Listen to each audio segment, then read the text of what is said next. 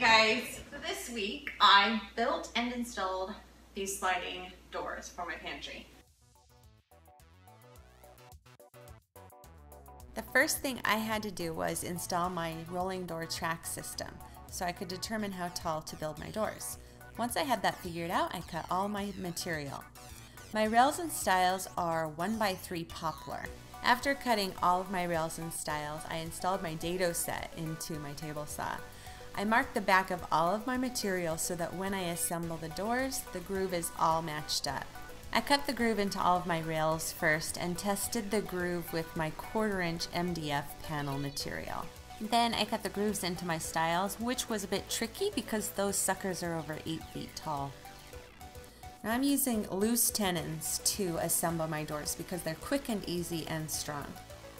I use a carpenter square to mark the location of my mortises.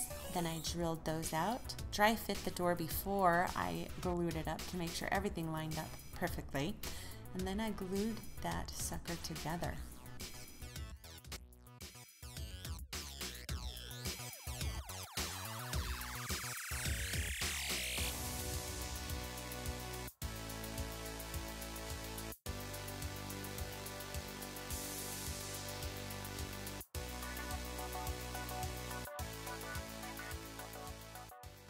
After my doors were assembled, I used my drum sander with 80 grit and then 120 grit sandpaper. Then I finished it up with 220 in my workshop.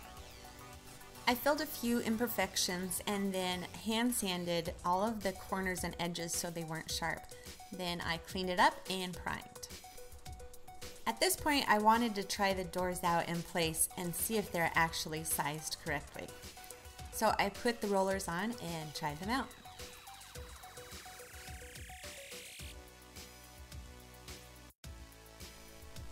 They fit!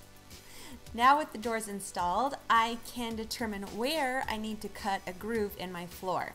My plan is to put something in the door, sticking down into the groove to keep them from banging into each other and into the cabinet. I just tried out these enormously long doors in my pantry and they fit! So now I need to route or cut a groove in the bottom of my door. The biggest problem is then routing a groove into the floor so that this can slide in it.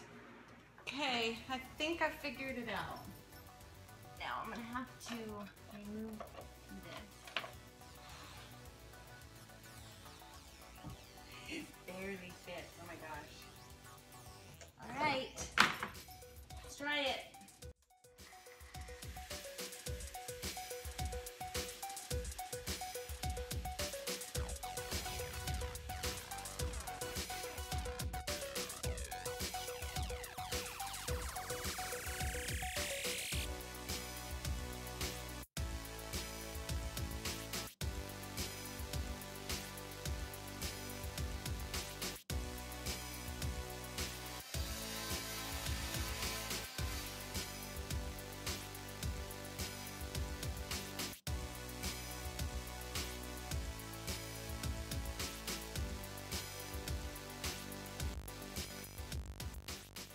All right, it's time to put the groove in the bottom of the doors now. I've done everything upstairs.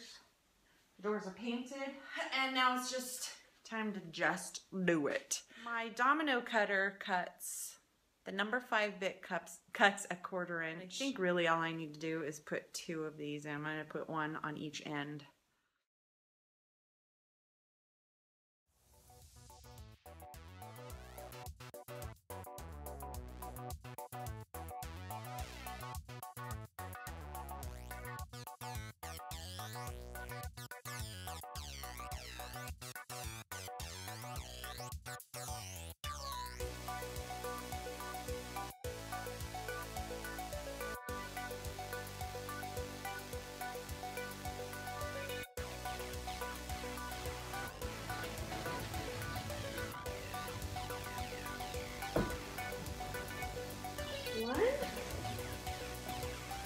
too. Oh my gosh. Oh my gosh, it works.